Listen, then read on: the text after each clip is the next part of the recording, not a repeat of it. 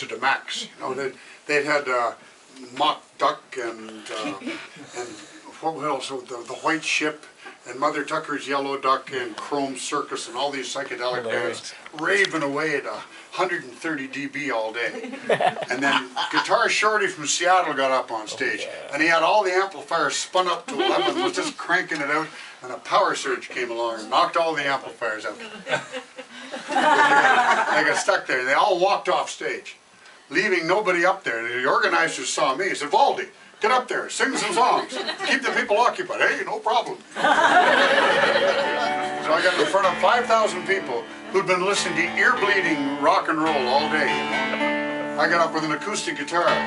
Suzanne takes you down.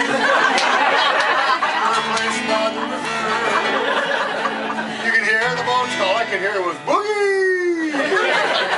This crowd was just, they were incensed. They just want rock and roll. So I played until someone clapped, and I ran. And I went home and I wrote a song about it, and I have been cathartically sharing that rejection with audiences for 4 decades now. You see, I had come into town as a man of renown, as a writer of songs about freedom and joy. The hall had been rented, and I was presented as the kind of a singer most folks could enjoy. As I climbed up the stair to the stage, it was there. It was obvious something wasn't missing. I could tell by the vibes they wouldn't be bribed. They weren't in the mood to listen. They yelled out, "Play me a rock and roll song.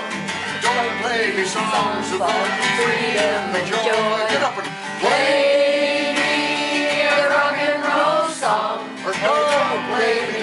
Song at all.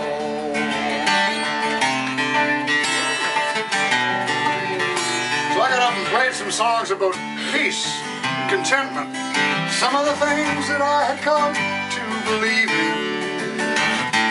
When I was through to this chorus of boo, some track star yelled, "Thank God he's leaving." Now someone play me a rock and roll song. I've had it to hear with your flowers and leaves. Play me a rock and roll song, but don't play me no song at all. Well, it came to pass that I got to play up in Fort McMurray, the Piano College Auditorium. It was the Alberta Summer Games. And I played this song, and some guy came up to me at the end of the show.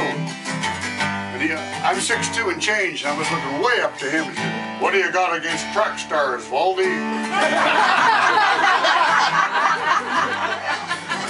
I said I was talking about a different kind of track star, sir. He didn't get it. I'm still here anyway. Besides, if I got up and played you a rock and roll song, how could it be fair if my head isn't there? So leave you with your rock and roll songs. I'll make my way back towards the country. Still I can hear, "Play me a rock and roll song. Don't give me music I don't want to hear. Play me a rock and roll song. I should have stayed at home with a small case of beer. Play me a rock and roll song. I should have stayed at home with a case of Granville Island Apparel.